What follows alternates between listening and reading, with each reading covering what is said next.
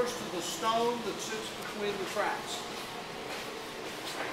And that ballast has to be replaced over time. It washes away, whatever. So what a car like this allows us to do, we load the ballast up, we go out to the location of the track, we can open up this mechanism here, the ballast comes down, and if the operator can operate the car at exactly the right speed, he can move down the track, lay down the right amount of ballast, and then the guys just have to come along with the shovels to clean it up a little bit. Again, before we had a car like this, so these two cars were donated to us from various sources. This one came from Port Authority of Allegheny County. Another major issue in the northern part of the United States was snow removal. Snow sweepers was, here's the rules as they existed in most cities. The streetcar company had to clear the track. They also had to clear any place from 2 to 4 feet outside of the track. That was their responsibility. So these cars were extremely popular. The bristles are actually made of a form of bamboo because they have to be able to give. It's okay. They have to be able to give when they come around in the snow. If you look in here, you see there's a big chain. This chain drives the brushes. So the operator would move the car down the track. He would engage the brush. The brushes would spin, throw the snow off the track, and they would continue on down the line. Then the people who lived in the neighborhood would get their shovels, come out, take the shovel, and throw the snow right back on the track. That's the way it works.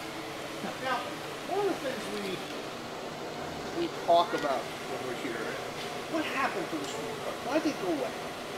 You know, what was it? You know, we hear all kinds of stories. We don't know.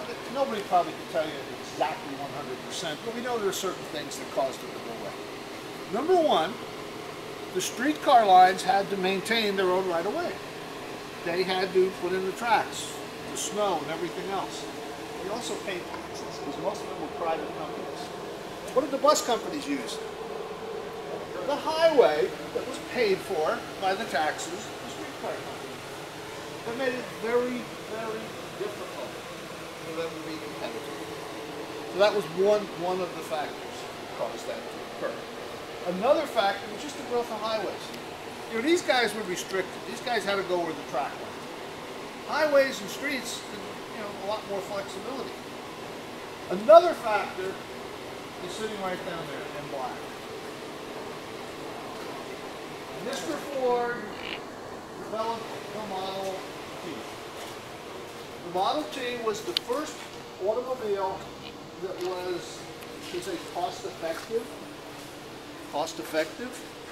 People could afford to buy one of those cars. As roads and cars became more popular, people spent less and less time riding. There were other factors. They were not particularly well-managed companies for the most part. In fact, you know, we're living today in the age of the internet. What do we know? 1 out of every 25 internet companies is successful. But everybody still pours money into the internet in the next Facebook. Same thing happened with the streetcar companies. They go, oh, here's a chance to make a lot of money. They didn't realize they had to manage the whole thing. So